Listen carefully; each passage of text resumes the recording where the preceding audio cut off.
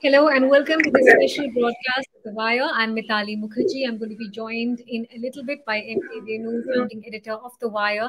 It is an extremely difficult morning for financial markets and will be through the course of the day, I imagine. Of course, that is not the biggest part of the problem. As most of you may have read and seen in the news, we have disturbing global developments. Russia has, it is confirmed, entered Ukrainian territory. They have invaded Ukraine. In fact, the latest reports seem to suggest that Russian troops as well have entered into Ukrainian territory. It's had a negative ripple down effect. Financial markets have been struggling. India itself is bleeding quite hard. The Sensex and Nifty are down almost 3 to 4%. The bigger problem is what's happening with some of the larger commodities. Crude, for example, has crossed that $100 mark. Commodities like aluminum are surging past lifetime highs. And of course, there's been collateral damage on the Indian rupee. Over the course of the next 30 minutes, Venu and I are going to chat about what this means for the stock market. More importantly, we're going to unpack what this means for India's economy and its economic choices going ahead, because things have clearly turned turtle in the course of the last few months. If you have any questions, we encourage you to write in and we'll try and take that up as well. Venu, hi. To an extent, though, especially with some of what's happening on commodities, can't say that we didn't see it coming, right? Yeah, in the sense, Mitali, we saw it coming. Any analyst worth his salt in the world, his or her salt in the world, was talking about, the mega commodity price impact. The energy and commodity price increases and their impact on the economies. But for some strange reason, Mitali, our own government and RBI particularly Yeah. have been pretty sanguine about the ripple effect that may come onto India. Although we've had a wholesale price index at double digits for months together, Yeah. more than 8-9 months, and a fairly elevated consumer price index, way above the RBI's, or close to barely Level. within the RBI's comfort zone. But Yeah. RBI's last policy was pretty sanguine. And what surprised me most was the deputy governor and the governor both suggesting that there are different global inflation will impact India differently from other countries. Uh, Hmm. and the RBI deputy governor cited 2 or 3 examples. Food inflation, he said, won't affect India as much as it would affect maybe the Western countries. And then he argued that the US inflation is determined by very exclusive factors like second-hand car prices there in the US going up, which doesn't really affect India. But he left out commodities and in his analysis, commodities and energy. I heard Michael Patra very closely during the press conference that governor had with the media, and when the governor tossed this question to Michael Patra, somebody asked, "What about imported inflation?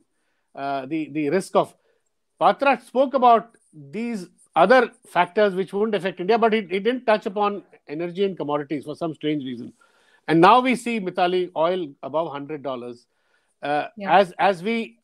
As Ukraine is invaded, by invasion is still on. We see. I just saw 25% increase in energy prices, gas prices in Europe, and 15% increase in gas prices. This is the immediate impact. Yeah. Power prices in Europe. Now, if the RBI still says that that India will not get affected by global energy and commodity prices, I think it's acting like the ostrich with its head in the sand. Yeah, and it probably has had its head in the sand for a while, Venu. I mean, sticky inflation is not a new phenomenon, frankly. What is Yeah, probably happening is that, that process of kicking the can down the road is now coming to a point where you can't do it anymore. For example, yeah, for the last months, petrol prices have been on hold, right? So, come the 8th of March, we're looking at, I would imagine, between a 10 to 12 rupee hike straight away on petrol and diesel. They're also going to have to take yeah, tough decisions excise duty collections. uh, this is in a sense, Venu, you and I have seen a lot of financial cycles, and now we're looping all the way back to 2014 when we had just stepped in from high crude prices, which were beginning to lower, and the government has reaped Yeah, the benefits of that over the last few years. Now what, right? yeah, yeah. In the sense, Mitali, this was also staring at us. Every other analyst had been pointing out that the last price revision by the government, domestic petrol diesel price revision, was done on November 4th, and Yeah. it was when the oil prices were the crude prices were $75, and now they have touched $100. Once UP election gets over, this additional $25 increase in the price since November 4th, which has not been corrected, uh, in spite of the so-called monthly market correction policy that the government swears by. Uh, uh, Now, what will happen? This $25 increase in crude will either have to be dealt with by either increasing the domestic price or by cutting taxes. Now, they can't Yeah. cut taxes. If they cut taxes, all their fiscal assumptions will get impacted, right? Hmm. So one really doesn't know. We are in very dicey, uncharted terrain, So let us see what happens there. You were talking about how it was quite surprising, and it was the sort of note and tone and tenor of the Reserve Bank governor. But then a couple of weeks before that, the note and tone and tenor of the finance minister in her budget was equally dissociated from reality. First of all, there was no Yeah, acceptance or affirmation of the fact that we had a surging unemployment crisis and a poverty problem yeah, for one section of yeah, India. As you're pointing out, we've got inflation on our hands. We're not going to hit those deficit targets that she set out, because eyebrows were raised even when she set them at that point. And yeah, also, what happens to any plans of disinvestment? I mean, forget about BPCL, but even for LIC in this yeah. environment. True. So Mitali, you're right. You know the uh, You're right. Actually, there was no Mitali. If you remember, there was no analysis in the budget either of the impact that imported inflation may have on India's economy. In fact, the Yeah. approach has throughout been, uh, as we discussed earlier, head buried in the sand. That India is managing its inflation very well. So much so, Mitali, that I was astonished that the Prime Minister, in his reply to the President's address in Parliament, was mocking Nehru, saying that Nehru, when he could not control inflation, he used to blame the Korean War in the 1950s. Obviously, Nehru at that time, any war, any global serious global military conflict, which can threaten to engulf the rest of the world, sucking the rest of the world into that conflict, will create disruption in energy prices, will create oil supply disruption. And it must have happened in the Korean War also, right? In Korea, China got sucked in, US was there, the entire Asian, economies were also very, very kind of shaky at that time. So Modi was the Prime Minister was mocking Nehru, and only yesterday I saw Mitali. PM was speaking at UP election, I think Unnao or somewhere, day before, and he mentioned Ukraine. He said, "Dunia mein uthal puthal ho rahi hai, and this is the time for tough leaders." Now, I want to see what sort of toughness Mr. Modi shows in the face of what we are seeing in Ukraine, and what might happen if oil stays above $100 a barrel, and if there's further disruption. Now, US is now just uh, has not yet announced the tougher sanctions. So far, only UK, European Union has announced a postponement or a temporary suspension of the big pipeline project from Russia to Germany. Sorry, Germany has announced from Russia to Germany. Now, that's a future project that does not disrupt existing oil supplies. Now, if tougher sanctions are imposed on the Russian banks, on Russian businesses, then I don't know what impact it might have on Russia's energy exports to Europe. Europe depends to the tune of 33% Russian gas, right? So these are all imponderables, and we'll have to see how further sanctions on the Russian economy. Some of the big Russian banks have been sanctioned by UK. Some of the Russian oligarchs are being sanctioned. What will be the cumulative effect of all this uh, will be seen. And Mitali, I would also like to add here, the government today announced on its own, it said that the fresh Russian invasion in Ukraine will not impact the LIC IPO. Now, I find it interesting that the government found the need to clarify this. Uh, it is very clear that financial markets uh, turmoil will impact not only our disinvestment program, it will also Yeah. impact, Mitali, our ambitious program of raising roughly, in my calculation, it's about 20 lakh crore a year for to drive infrastructure projects, national infrastructure pipeline, and a good part of this is to come from abroad. So India could need anywhere between 80 to 90 or $100 billion from abroad to fund infrastructure development of such a large scale. And part of it is also monetization of existing infrastructure, where also the government hopes to invite foreign uh, funds to participate in the lease arrangement, right? Foreign Yeah. institutions. Now, Yeah. how much of that will get disrupted? One doesn't know. So generally, from the standpoint of energy prices and from the standpoint of financial markets abroad, and India's ability to raise money, or any emerging markets ability. This is not just to do with India. If in such a situation, we've seen in the past, history tells us, Vitali, that global investors will move to safe havens like the U.S. Treasury bonds. In fact, I spoke to a former RBI governor, very well respected RBI governor, yesterday, and he confirmed to me that the first instinct of global investors will be flight to safety, US bonds. Now, that could lead to other consequences. It could lead to US, interest rates could could become volatile, and the overall financial markets could become, funds flow to the emerging markets could get affected. That is Yeah. I my just worry. Yeah, on your point about foreign funds, though, I just want to make a point here, which is that this disenchantment with India is not, only courtesy of war in Ukraine. I mean, if you look at the foreign funds last year, it was our poorest pulling at the stock market since 2015 or 2018, I think.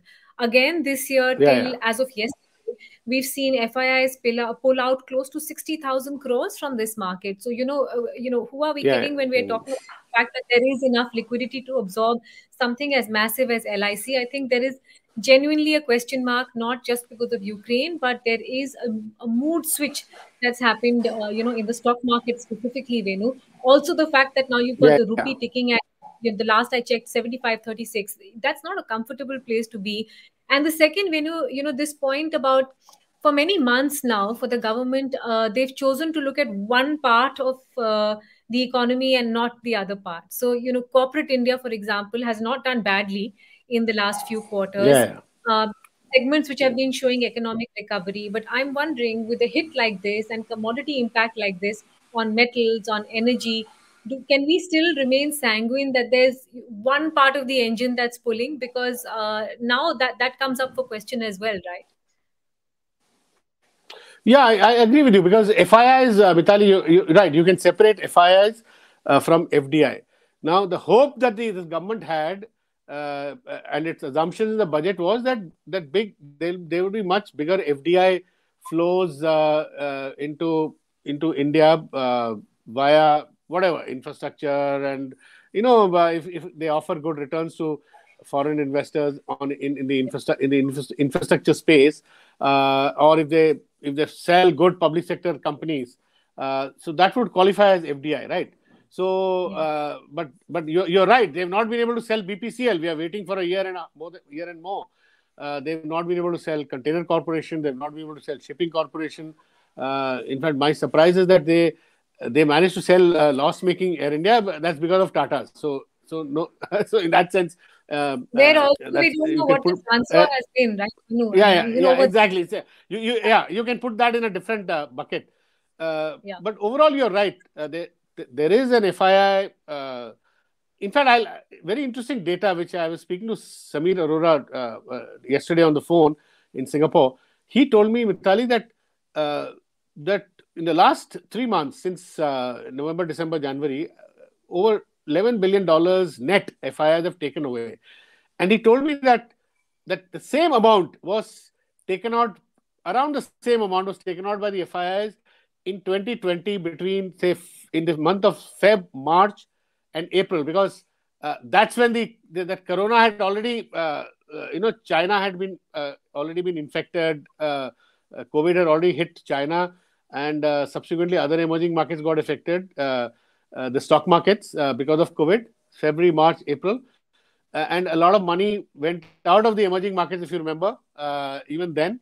And in yeah, that period, also only about 11-12 billion dollars had gone out of India. But the markets fell much more at that time than this time, because markets fell by, I think, 25-30%. More because domestic participants were not there. Subsequently, in the last 2 years, we've seen a lot of domestic participants. Now, how long will these mm, domestic participants kind of, hold on and really sort of provide the defenses, yeah. is something to be seen, actually. Yeah. Yeah, interesting. Yeah. Yeah, but Hmm. I mean, even over there, like the frontline indices have not lost that much, agreed. But if you look at the mid cap and the Yeah. small cap space, stocks that have lost between Yeah. 30 to 50%. So a lot of people who Yeah. came in with trading gusto have got wiped out. Secondly, on that point about the LIC IPO, just look at what's happened to the IPOs. It's a graveyard. I mean, one in three of the IPOs that listed Yeah. in this financial year are trading with losses, especially the Yeah. really Yeah. big names, including Paytm, The etc. unicorns, yeah. The unicorns Yeah. have really been hit very hard. Yeah. Yeah, so Yeah. I Yeah. actually have a bone to pick with the regulator as well. I mean, what is going on over here when unicorns are being welcomed into the stock market? Do we have a mandated set of rules of the game or not? What are the anchor investors doing? What happens after their lock-in ends? I think just like the RBI, SEBI needs to do some soul searching as well. But perhaps Yeah. Yeah.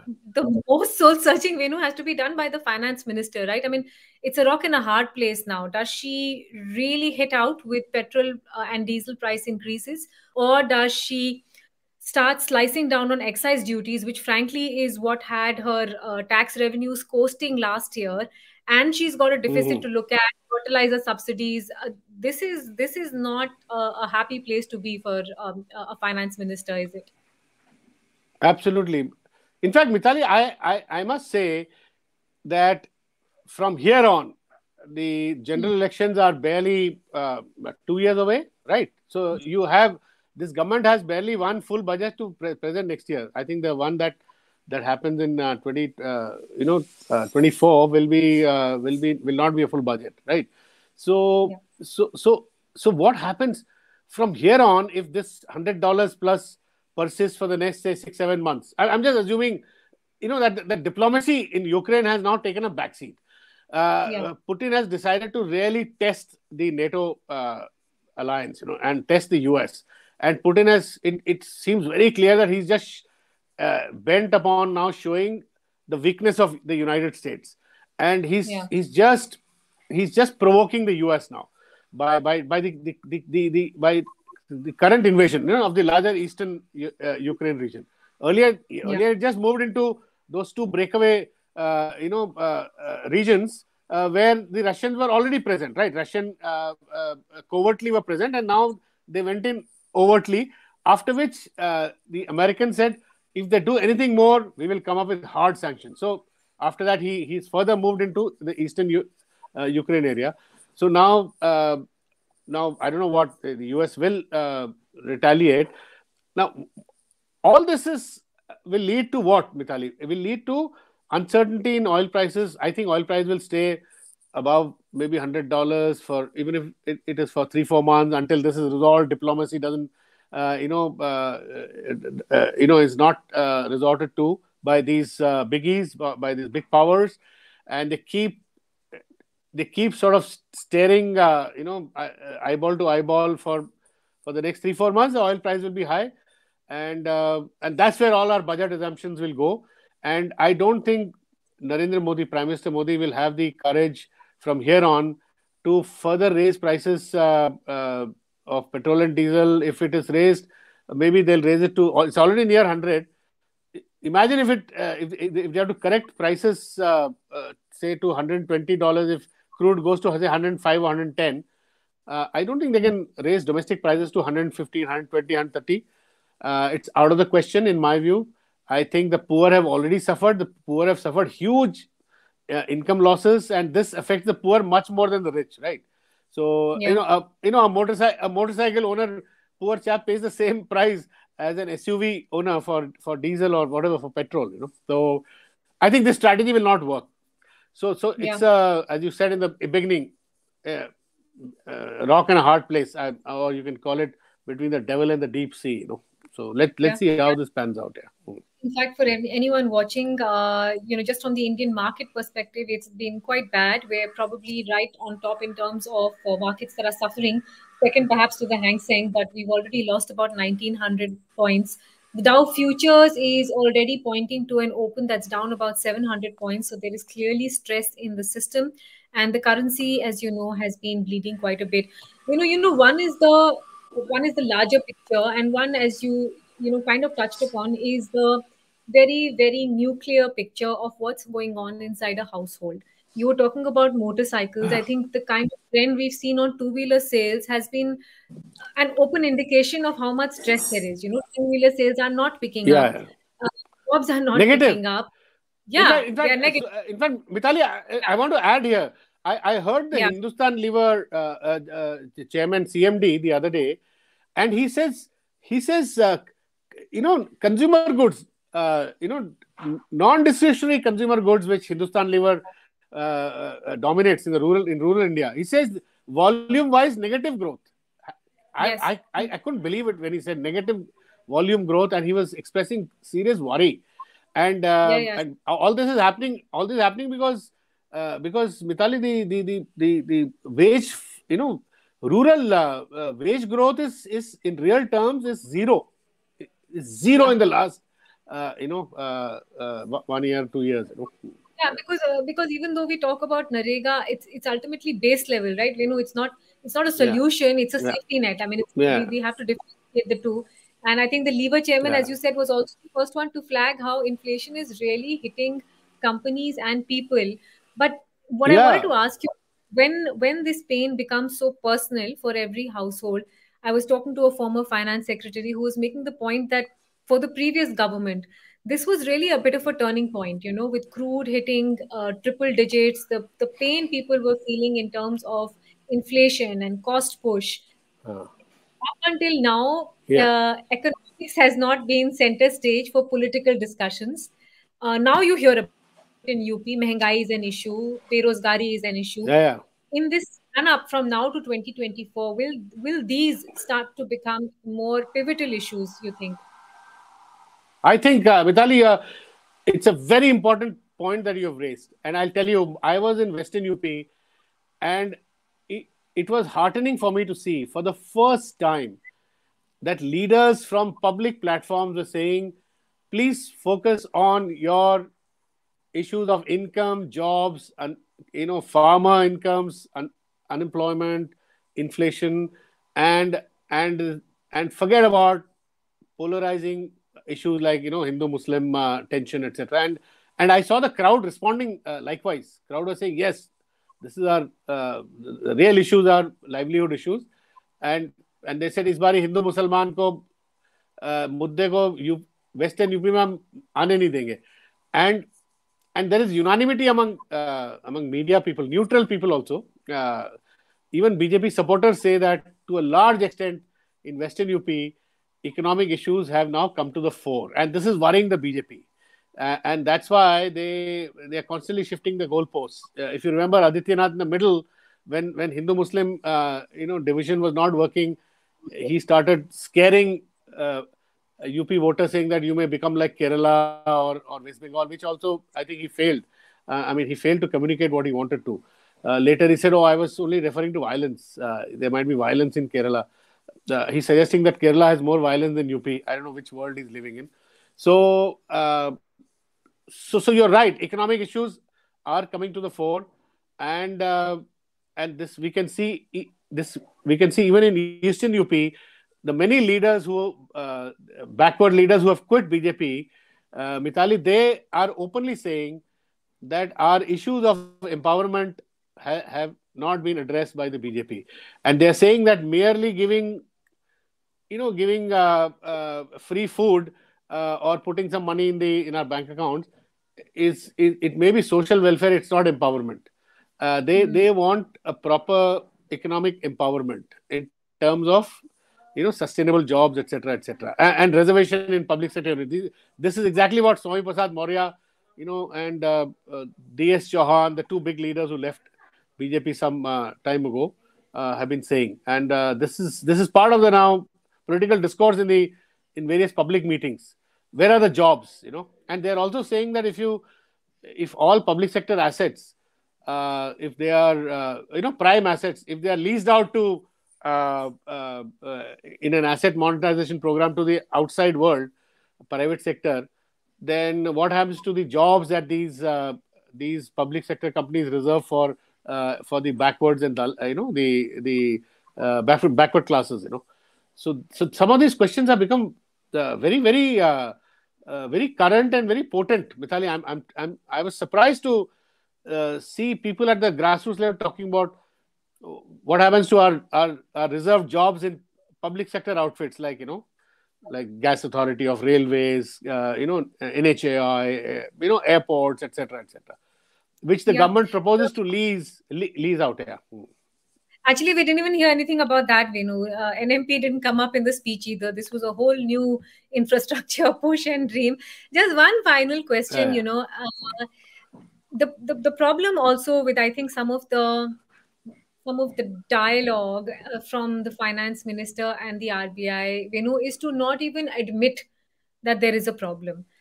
At this point, what should the number one imperative for the finance minister, perhaps in conjunction with the Reserve Bank, be? Like, what is the communication we need to send out at this point to people? Well, at this point, one communication should definitely be, Mitali, to conserve our resources. We have to. To fill petrol on the I mean, we 7th of have. March. Yeah. Fill petrol on the 7th of Yeah. March. Yeah. Yeah. In the sense, see, to begin with, Mitali, they should start communicating to the people the real situation. You can't. Yeah. How long can you not tell keep people? Of course, the educated ones or the middle class knows. I would assume even the rural folk know that petrol prices are heading up, and there's no other way other than further increase after UP election. Now this everybody knows. Now Yeah. now this government will have to seriously think about. In my view, they'll have to scale down their infrastructure driven, which is the centerpiece of their budget program. They'll have to sort of scale down on all those, and they have to scale down on their asset monetization program, because the financial market conditions are not not very conducive outside. Uh, by the way, that asset monetization program, they don't mention it, but in their explanatory note, they say that infrastructure funding, asset monetization is part of this. That 6 lakh Hmm. crore, over 5 Yeah. years. So they will have to review. They'll have to review the disinvestment program, given these conditions, right? So, and they'll have to now go back to the drawing board and see how basic needs of the people can be met within the given resources.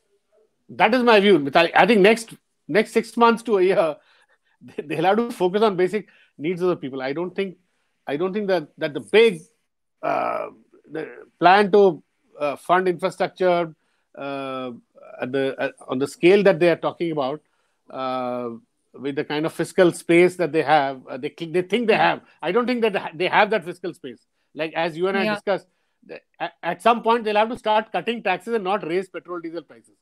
Yeah, Oil. Yeah. because we've got about 5 minutes. I think there's some questions. So Uh, if we can quickly take those, that'll be good. Someone asking, and this is important. yeah. Can you highlight why edible oil price hikes have happened? As we don't import any kind of edible oil from these countries. But I think again, Venu, this is something that has really pinched rural households. You know that mitti ka tel Yeah. and sarson ka tel, the kind of cost push they have seen on that one bottle of cooking oil. But Mitali, we do import a lot of palm oil from abroad. So that is one of the reasons. In fact, recently the government cut duties on palm oil and other edible oil. In fact, India's edible oil consumption, a good part of edible oil consumption is actually imported. In fact, that is one reason why in India in the last few years, the government has been trying to increase local edible oil plantation, like palm oil plantation, etc., which is environmentally, of course, which would be a disaster. But that aside, but the policy wise, they have been talking about increasing edible oil, local cultivation, which used to be the case 25, 30 years ago. But because of cheaper edible oil imports from Malaysia, etc., Indonesia, palm oil particularly, we started over the years reducing our edible oil production. I think there is a talk of raising it, but I don't know. It is still in the works. It has not happened. So edible oil, we do get affected by imports, some in Uh, substance. Yeah. Mm-hmm. yeah, and things are actually getting pretty worse for the Indian stock market, by the way, for any of you trading or Yeah. investing in through gas. It's almost 2,000 points down. This is also a function of how hard we ran through all of last year. Someone has written saying, will Yeah. oil or gold rise? I think it's not a question mark, it's a full stop. It's happening, and it's not just happening with gold, it's happening with commodities like aluminum and copper and nickel as well. Yeah. Um, that's the other thing, Venu, we haven't. Oh, sorry. Then there's one more question. Maybe we can take that in the end. If petroleum prices rise, then will it also affect the Indian market on a day-to-day basis? You want to take that? Yeah. Yeah. Yeah. Yeah, Mithali, on the stock markets, Mithali, Hmm. you have spent so many years watching and doing commentary on the stock market in your earlier avatar. Yeah. Have you noticed one thing? A lot of individuals in the last 2 years post COVID, and there's data on number of new demat accounts it has doubled Yeah. and all. People are entering the market as if it is some, there's some gold rush going on, and people are investing in stocks. The younger people particularly, and they I think they've all suffered very badly in the recent fall.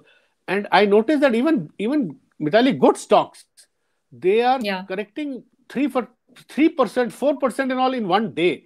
I mean, Oh. so I think good stock. When I say good stock, I talk about large caps. Yeah.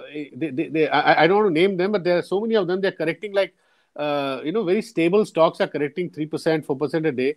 So I think individuals are really advised to go through mutual funds, fixed income or whatever, gold, and not invest directly in stocks, because they will see their savings getting wiped out, at this rate. I mean, somebody who invested in, for instance, like even like Paytm, IPO or Zomato, I mean, Yeah. they would be they would be sleepless, yeah, these days, right? They'd be having Yeah. nightmares, They So would. and I think to an extent, mm, this is, as they say in Hindi, tali ek haath se nahi bachti hai. There were enough I know people it's warning yeah. Mm, the valuations of these IPOs. It was completely ridiculous. People were taking yeah, advantage of yeah, a situation. But you're right. If you see something like the IT index, for example, it's actually fallen the yeah, sharpest, and that's yeah, the yeah. blue chip. So I think now people are just basically saying, let me get what I can out of this, because I can't, I can't read or see where this is going. Maybe we should end with one And funny question. Yeah. the other one I couldn't. I forgot what is the question. The other question on oil prices.